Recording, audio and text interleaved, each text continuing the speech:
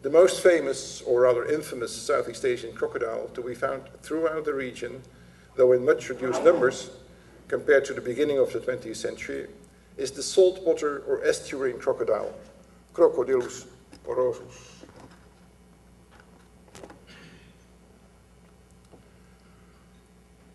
It is the largest and most dangerous crocodile of the world. Specimens of 5 or 6 meters, weighing 1,000 kilograms or more, were described in the 1960s, while the older literature mentions even larger ones. Such figures are not necessarily exaggerations. It is a well-known phenomenon that due to hunting pressure, the maximum size of various animals have dropped over the last 5 or 6 decades or more. In a publication dating from 1994, the estuarine crocodile was said to kill about 1,000 people annually. But this piece of information was undated, and I suspect that it might refer to the 1960s or 70s, when the onslaught of crocs had not yet reached its peak. Biologists are too often inclined to regard this kind of data as constants, which obviates the need to put a date to them. The largest bloodbath caused by estuarine crocodiles in recent history appears to have occurred in 1945, when, at the end of the Second World War in the Pacific, about 1,000 Japanese soldiers fled for British troops in the Burmese mangrove swamp, where they were all killed by crocodiles during the night, with the exception of 20 people who managed to escape. The saltwater crocodile eats fish, but also mammals, such as water buffalo and humans. It occurs mainly in salt and brackish water, but it is also able to swim far upriver and survive in freshwater conditions. As all crocs, saltwater crocodiles, though basically aquatic animals, are also able to stay on land for quite a while and to walk on the ground, which they can do amazingly rapidly, as many of their terrestrial prey found out to their detriment. The other 4 kinds of Southeast Asian crocodiles are far more localized, usually endemic species. And with endemic, I mean in the biological sense, that they only occur in one country, for instance. The first one is the Siamese crocodile, which was once found throughout mainland Southeast Asia, but is now almost extinct and confined to a reservoir in the province Nakhon in Thailand. The Philippine crocodile is very rare. The Philippine crocodile, which was always restricted to the Philippine Islands and therefore an endemic species, is now very rare, possibly not more than 500 animals, and now confined to the island of Mindanao and the Sulu archipelago. The New Guinea crocodile is and always has been restricted to New Guinea. Finally, the false gharial or gavial, now also an endangered species, is confined to a few populations on the Malay Peninsula and on the islands of Sumatra and Borneo. These species have in common that they are smaller than the saltwater crocodile, with maximum length of adult males ranging from 2 to 4 or 5 meters. All 4 species live mainly in freshwater. They have also in common that they do not attack people, at least not in living memory. In the case of the Siamese crocodile, this has not saved him from persecution, as it is often killed because it looks quite like a saltwater one. In January this year, January 2007, I visited a crocodile breeding center near Davao, capital of the island of Mindanao, southern Philippines. Here, attempts are made to keep the rare endemic Philippine crocodile from becoming extinct. Such centers are nowadays to be found in many places, a development that started in the 1970s in New Guinea. Crocodiles will almost certainly never be as popular as our tigers. Even recently hatched crocodiles are not exactly cuddly, snapping as they do with their tiny jaws at everyone from birth. But attempts to help them survive are now undertaken nevertheless. Nowadays, all Southeast Asian crocodiles are listed as endangered species. A crocodile in the wild has become a rare sight, and one has to travel to remote areas for a glimpse of one. However, some 100 years ago, and in many areas even 50 years ago, large and potentially dangerous crocodiles were in many coastal regions thick on the ground and often regarded as pests that had to be eradicated. It is difficult to believe that in 50 years or so, we have made a quantum leap from widespread fear for the ubiquitous crocodile to energetic attempts to save the animal from extinction. What happened between 1900 and 2000 with all those crocodiles? I can think of 4 factors that may have caused the near disappearance of the crocodiles of Southeast Asia. First, governments started to stimulate the killing of these animals by holding out rewards, bounties, for captured or killed crocs. Second, firearms improved considerably and became more widely available to the people of the area, while more European and American hunters shot crocodiles as trophies. Third, hunting of crocodiles for their skins increased considerably during the 20th century, as it became more and more commercially attractive to export these skins to Europe, the US, and later Japan, where it used to be fashionable to have shoes and bags of croc leather. Finally, owing to high population growth rates in Southeast Asia, the continuous expansion of the area under commercial crops, and the high rates of deforestation from the 1960s, crocodile habitat loss occurred on a very large scale. Thus, crocodiles were not only killed in large numbers, the ecological niches they needed for reproduction and survival were slowly but surely disappearing. Throughout a period of a strong European presence in Southeast Asia, from the 16th century to the years after the Second World War, crocodiles, together with tigers and venomous snakes, had in the eyes of the foreign visitors symbolized the dangers of Oriental nature. European residents and visitors reported about the large numbers of crocodiles to be found in the region and about their aggressiveness. For instance, around 1900, the numbers of crocodiles were so high at the confluence of the Onggak and Dumoga rivers on the island of Sulawesi in Indonesia that it was impossible to cross from one bank to another, while nearby villages were surrounded by bamboo stake fences to protect the inhabitants at night. European observers also reported that many people in the region refused to go after and kill those monsters. They commented upon the special relationship that appeared to exist between crocodiles and humans, as amazed and usually incredulous about these links as was their readership, the public back home in Europe and later in the United States. That these stories were not figments of the imagination, Orientalist dreams generated by one of the many fevers that they were often subject to, can be established if one looks at anthropological fieldwork carried out over the last decades, which largely confirms the stories of the European civil servants, soldiers, sailors, and missionaries of the past. In this talk, I look in more detail at this special relationship. Most of my material comes from what is now Indonesia, a region for which I collected data regarding the years between 1600 and 2000. One of the oldest references at my disposal is that of a German soldier, Caspar Schmalkalden, in the service of the Dutch East India Company, the VOC, who visited various areas in Asia between 1623 and 1627. Schmalkalden's soldiering took him to Cirebon, a small sultanate on the north coast of Western Java, just to the east of what is now the city of Jakarta. He tells us that the Sultan of Cirebon had a subject who called himself a master in the black arts, and who was regarded by the Javanese as a man who could work miracles. It was said that he was able to summon from the depth the crocodile that had attacked the horse of the Governor-General of the VOC with powerful incantations, in order to have the Governor-General mete out the punishment it deserved. Schmalkalden was obviously talking about what we might wish to call a crocodile charmer. The Danish adventurer Jörg Andersen visited the central Javanese state of Mataram in 1646.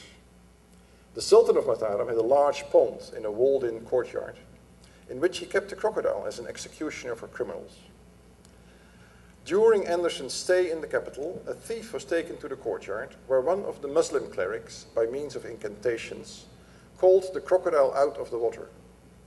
The croc grabbed the thief with his jaws and dragged him into the water. Here, then, we see another crocodile charmer at work.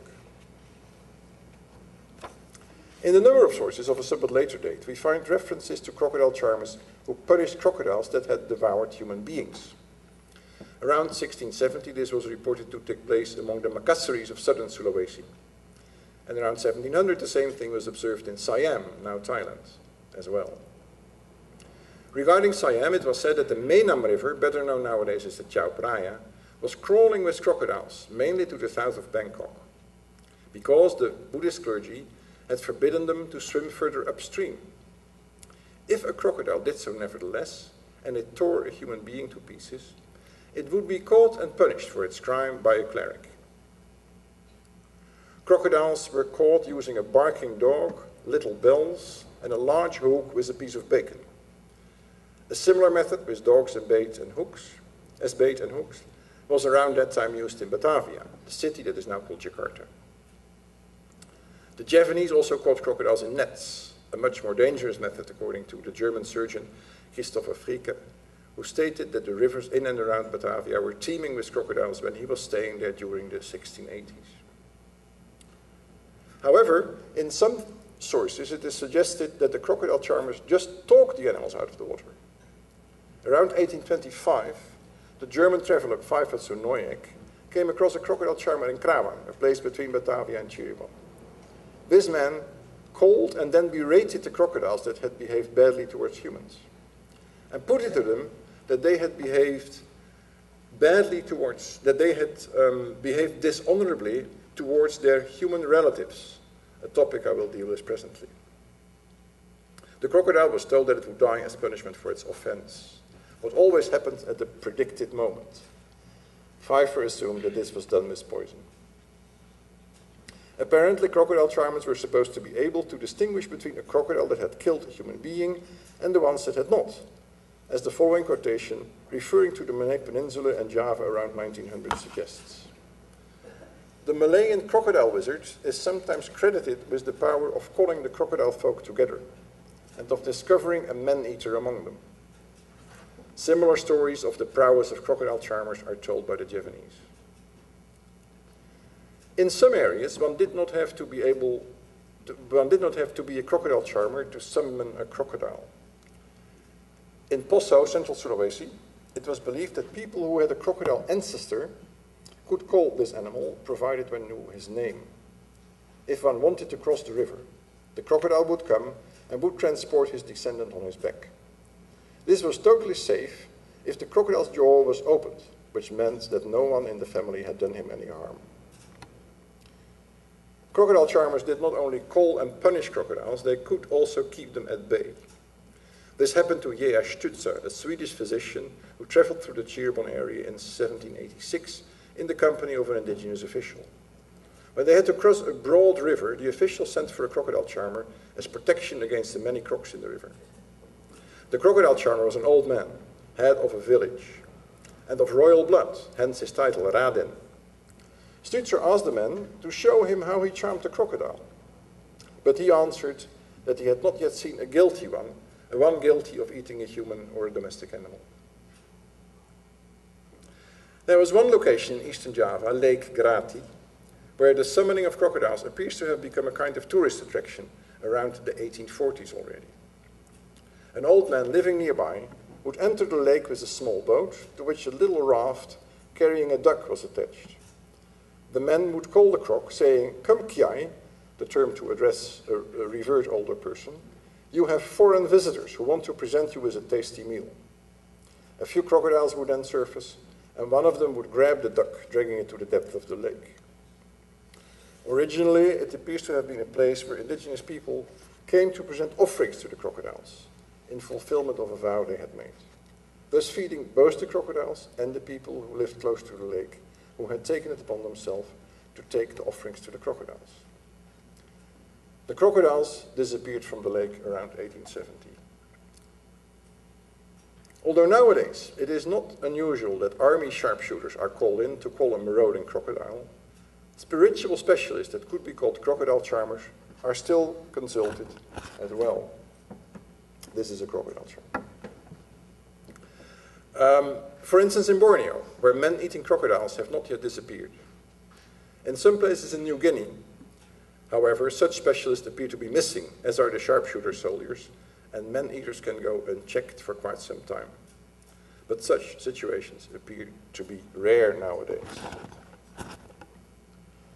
Given then that in the past many crocodiles, in all likelihood almost exclusively the Crocodilus porosus, the saltwater crocodile, were dangerous to humans, and that many people in Southeast Asia got killed by crocs, may we assume then that the indigenous population was bent on killing crocodiles systematically? Most sources suggest that this was not the case.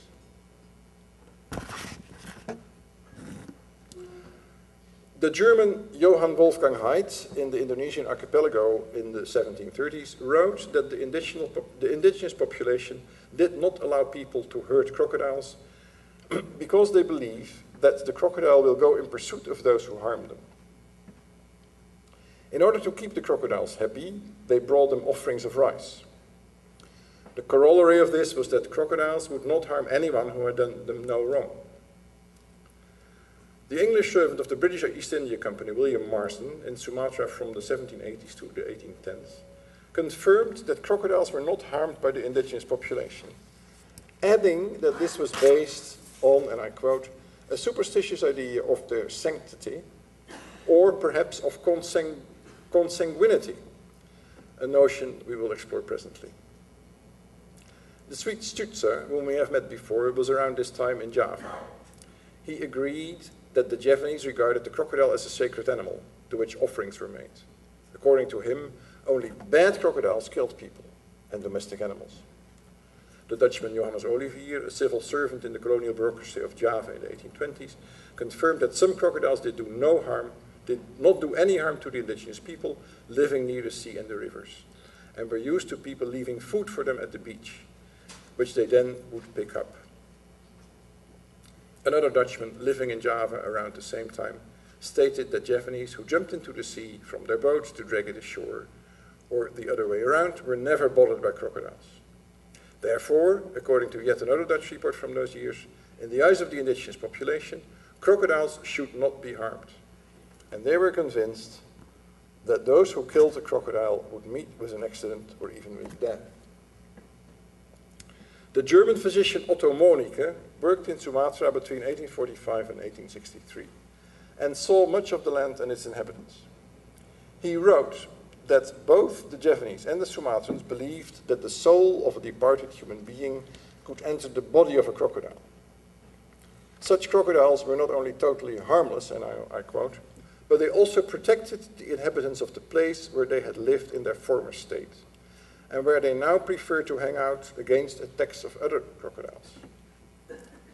Monique continued, there is no doubt that these animals have, in some cases, not only a particular knowledge of certain local circumstances, but also of individual people whom they will never harm. He himself, the physician Monique, had seen on the island of Bangka, of Sumatra's southeast coast, in the village of Kupo, how a number of children were playing between two crocodiles on a riverbank, and even wrote piggyback on them without any reaction from the crocodiles. The local people had told him that these crocodiles had been in the same spot for years without harming anyone. During this period, no other crocodile had ever grabbed a human being or a domestic animal. Monique also wrote that the indigenous population would only take any action against the crocodile if the latter had grabbed someone who was related to them or a domestic animal. Then they would have their revenge.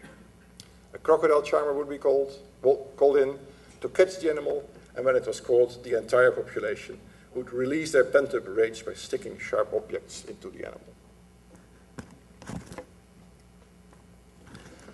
Some of us might find Monique's story about children playing with crocodiles difficult to believe. However, the story might become a bit less far-fetched if we take into account that such so-called good crocodiles were regarded as relatives of the villagers. They were seen as part of the family in the broad sense of the word, the larger kin group. And they were particularly conceived of as ancestors. In the historical record, we find various ways of expressing this close connection between crocodiles and humans, although it is not always expressed in terms of real family, as is shown presently. The same theme is found in Southeast Asian folktales. Starting with the last type of sources, I will now summarize a Burman story from Myanmar. The crocodile Ngamoyet was found when it was still in the egg, crocodiles lay eggs, by a fisherman and his wife, who put the tiny croc that crept out of the egg in a pond, where they brought it up. Soon it had outgrown its abode, and the couple took it to the sea. Here they called it every night from the shore, and it would surface and eat out of their hands. One day, however, it suddenly seized the couple, and while the husband was dying, he prayed for revenge in his next existence, as the Burmese are Buddhists who believe in reincarnation. When the crocodiles are known to live to a ripe old age, turned 100 years, he became a human being. He traveled along the delta of the Irrawaddy River and got married. In the meantime, the old fisherman had been reborn, had found a teacher, and had learned magic, discovering the secret of the magic wand. He then went to the bank of the stream, which today bears Ngamoyet's name, hit the water 3 times with his magic wand, commanding the crocodile to come to him. The crocodile heard a call, took his leave from his wife and son, presumably reassumed the croc shape, came and died at the magician's feet. That part of the crocodile that was still in the water turned into rubies, the part that was already on the riverbank turned to gold. Its human wife then built on that spot a pagoda in its memory. In this story, we find 3 or 4 themes that are of interest to us when exploring the close connection between humans and crocodiles. In the first place, the crocodile is in fact adopted into a human family and fed and cared for by his human parents. Second, it turns into a human being, but is apparently also able to revert to its animal shape. In other words, this croc is a were-crocodile, just as there are supposed to be werewolves, and I might add were-tigers. This appears to be a theme that is found throughout Southeast Asia. Finally, crocodiles turned humans, marry humans, and beget children. However, the crocodile betrays his adoptive family, who are then entitled to revenge. If we look at the datable historical record, the first European source that refers to family relations between humans and crocodiles is dated around 1770. It was written by one of the participants in Captain James Cook's voyages, John Hawkesworth. He was told that various Indonesian peoples believed that women who gave birth to a child would also often give birth to a young crocodile. I quote, "The family in which such a birth is supposed to have happened constantly put victuals into the river for their amphibious relations." Hawkesworth didn't apparently realize that crocodiles are not amphibians, but reptiles. This kind of belief reportedly originated in southern Sulawesi, where, I quote again, "the Bugis, Makassuris, and Butons are so firmly persuaded that they have relations of the crocodile species in the rivers of their own country that they perform a periodical ceremony in remembrance of them." End of quote. According to Hawkesworth, this type of belief was also to be found among the non-Javanese Indonesian inhabitants of Batavia, many of whom probably came from southern Sulawesi, the island of Timor and Seram in eastern Indonesia, and among the people of Bengkulu in southern Sumatra. As was mentioned earlier, William Marston reported in roughly the same period from Sumatra that the indigenous population believed in consanguinity between humans and crocodiles. In a much later report dated 1857 from the Civil Medical Service of the Netherlands Indies, the population of Banyuwangi, the extreme eastern district of Java, was called very superstitious. They thought, for instance, that crocodiles originated from the human placenta. This was therefore thrown into the river with cake, flowers, and copper coins as an offering to the crocodiles. A few decades later, the Dutch ethnologist George Alexander Wilken wrote that there were many stories in the Indonesian archipelago of human females who had mated with crocodiles in human shape. Their children could be either human or reptilian, and there was the possibility of twins, one of which human, the other one a croc. In the 1930s, the Dutch missionary Albert Kruijt, working in central Sulawesi, could still write that he personally knew several people, who were convinced they had a crocodile twin. Such a crocodile twin would help its human family members when, if called upon to do so. The Selat Kanda, a Babat, indigenous Javanese chronicle, written around the late 18th century, but possibly containing older elements, mentions the marriage of a crocodile monarch and a human princess. The son of this couple led an army of his father's crocodile subjects to war against the rebellious Blambangan, Eastern Java, and Bali, bringing these areas back under the authority of Majapahit, the classical state that dominated Central and Eastern Java during the 14th and 15th centuries. The ruler of the crocodiles could assume human shape. In one case, a very special case, that of the island of Timor, one of the Lesser Sundas, we must assume that a human female married a crocodile in its animal shape. There is a series of references to this phenomenon starting in the 1770s.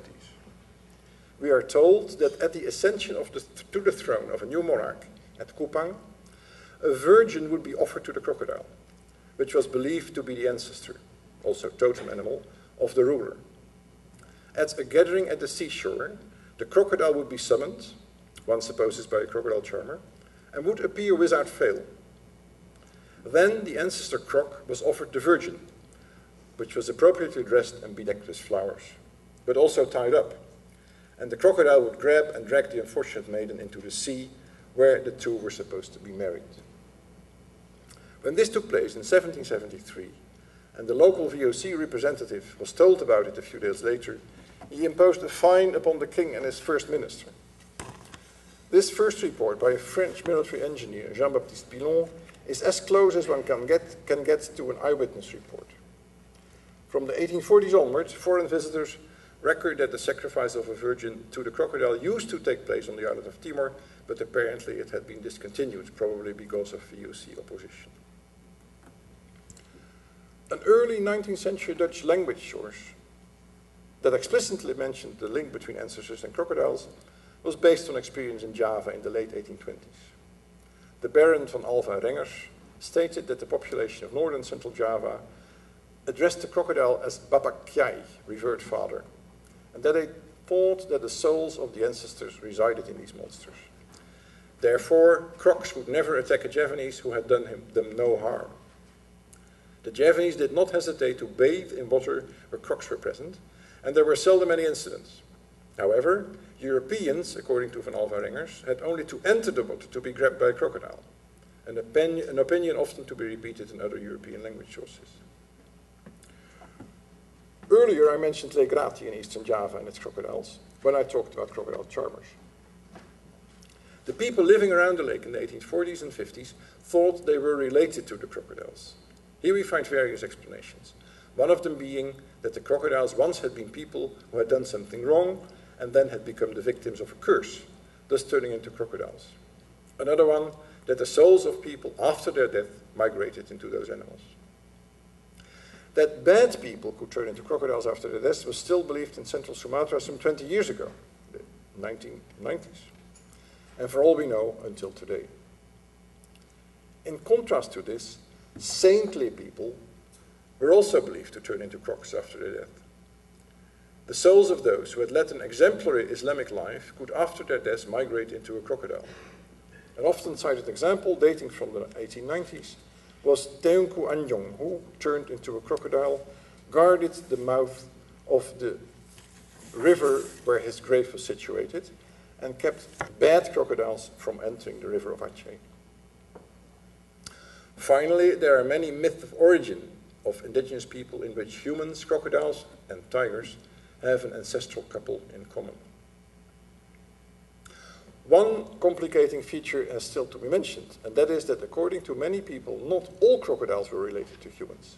For instance, the Macassaries and the Buginese believed that only crocodiles with a tongue were family members. In the Poso area of central Sulawesi, the local population believed that only crocodiles with 5 toes were related to them. Those with 4 toes were not. That is a 5-toe crocodile. of this family.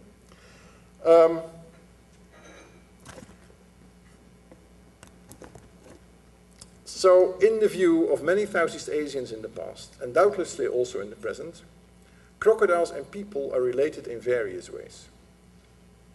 Some individuals, the were crocodiles, can assume either shape, which appears to suggest that both beings are more or less arbitrary appearances of one species.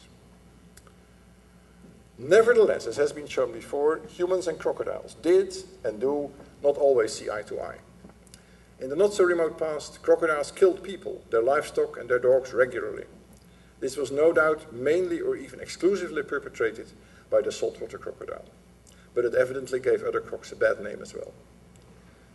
Nowadays, with much lower numbers of crocs, the killing of people by crocodiles still occurs, but it has become rare, and can possibly be attributed to individual specialized man-eaters that have difficulties seizing other prey.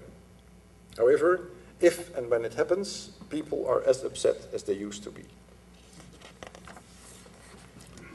How did people square this notion of the lethal marauder and the fear that the crocodiles inspired with the croc as a member of the family, the good crocodile, protector of the village, that should not be killed?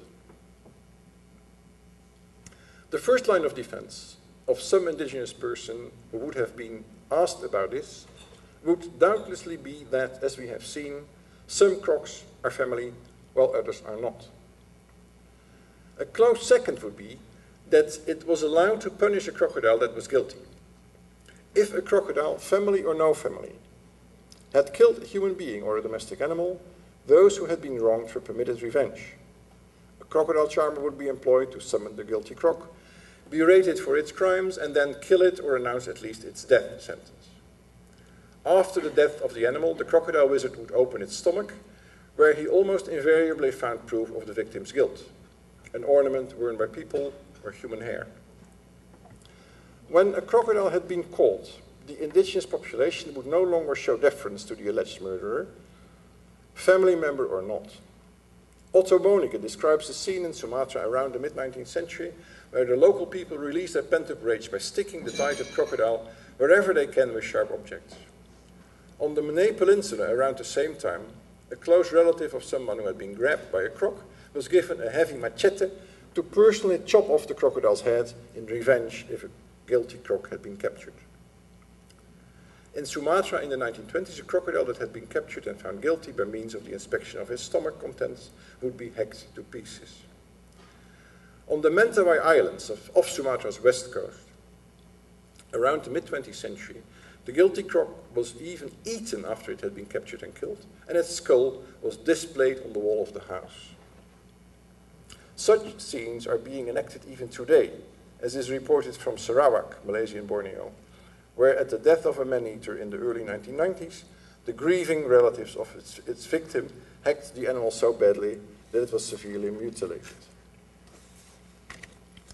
Another way to give the potentially dangerous role of the crocodile a place in a worldview that seems to stress the relatedness of people and crocs is to view the crocodile killer as an institution to uphold customary law and to punish those who have breached it, either on the basis of its own authority as an ancestor or as an envoy of higher supernatural beings. If, therefore, someone is grabbed and killed by a crocodile, he or she must have done something wrong and has been punished for this by the ancestors. So being killed is really this person's own fault. This is explicitly mentioned for Sulawesi and Sumatra, but can probably be generalized for at least the entire Indonesian archipelago and possibly many areas of Southeast Asia. Folk tales are dead giveaways regarding mental coping mechanisms with dangerous situations, and the crocodile figures in many such tales in Southeast Asia. I have found them for Burma, Thailand, Indonesia, and the Philippines. The main motive in most of these tales is the crocodile as a dupe. Usually it is an unspecified monkey, or in some stories a tarsier, that plays tricks on the crocodile. In other stories it is the mouse deer that is the trickster, with the crocodile being duped, and sometimes the tiger as well. Occasionally, the folk tales show gullible crocodiles duped by people. Generally speaking then, in all these stories, it is as if people are whistling in the dark. The message delivered by these tales appears to be that the crocodile is really a dummy, so there is no need to fear it. Finally, there is the notion that there is a pact between crocodiles and humans. This was already put forward by the German traveler Wilhelm Woltz, who published an account of his travels in the Gayo area, northern Sumatra, in 1912. He argued that people made a pact with the most dangerous animals around them. In the case of Sumatra, large snakes, crocodiles, and tigers. According to the principle, if you leave me alone, I will leave you alone. Such pacts also existed with gods and forces of nature, which were worshipped around the globe. In this way, the large predators became objects of veneration too, a state of affairs that was motivated by calling these animals ancestors or family members, totem animals of the wider kin group. However, this did not mean that people would not be glad to rid themselves of these dangerous relatives. Perhaps the notion of a pact grew stronger as the number of crocodiles started to drop, as did the number of deadly incidents caused by these animals. It stands to reason that people will be more inclined to think there is a pact that is really adhered to when there are fewer accidents. The notion of such a pact is not to be found in the literature before 1912, and even then it is fairly rare. It may have been merged with another notion that is also absent in the literature prior to the 1930s, that there used to be a war between crocodiles and people. This, so the story goes, led to so much killing that people hardly dared to leave their houses. So a pact was signed, and after that the number of accidents dropped considerably. This idea of a war between crocs and people was, to my knowledge, mentioned for the first time by Albert Kruit for Central Sulawesi in the 1930s. And it was recently mentioned for the Iban in Sarawak, Borneo. Of course, the notion may be much older, but then it is strange that none of the older sources mentions it.